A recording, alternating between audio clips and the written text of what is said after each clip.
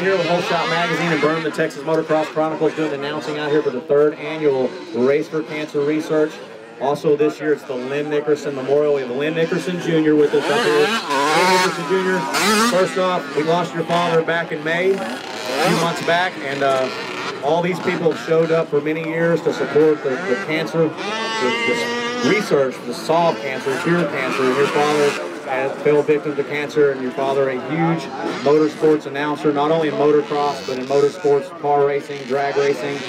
Thousands, hundreds of thousands of fans. What is it like for you to come out here to River Valley and see all these motocross racers and families support their time and their dedication and money in name of your father?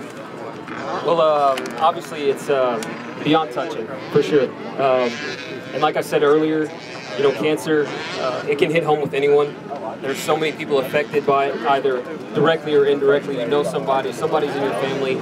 It's everywhere. So the need to get out, come together, especially under, you know, the guys in motocross, it's just amazing. But to get together and the benefit to, you know, bring money to the Cancer Foundation and get more research going so that we can figure out a way to stop this and save our loved ones so maybe they don't have to suffer so long. That's an amazing thing. Your father battled it a couple of times. He beat cancer 3 times. He beat cancer, he came back, started announcing, got sick again, came back, started announcing, got sick again, and then the 3rd time was the doer-inner, I guess we should say.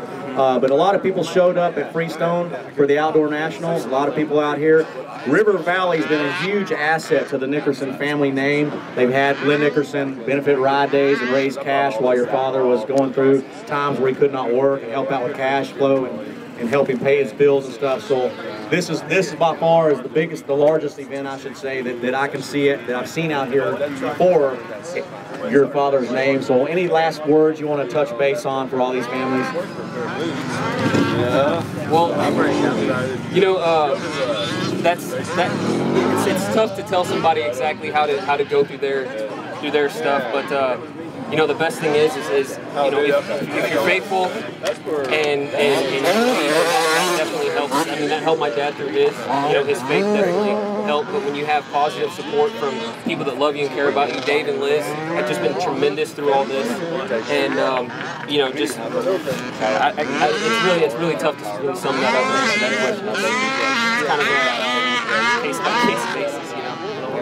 Well, Lynn Nickerson, you ought to say there's not a cloud in the sky, so it's safe to say your father's eyes are upon you and everyone out here. I'm Shane Garcia up here with Lynn Nickerson Jr. Great to have you up here celebrating your father's name. All these motocross races here for you guys, for you and your family, and he'll always be remembered, never forgotten. He is the voice of Texas motocross. Scott, why don't you fill us in real quick on your role out here for this 3rd annual cancer race at River Valley?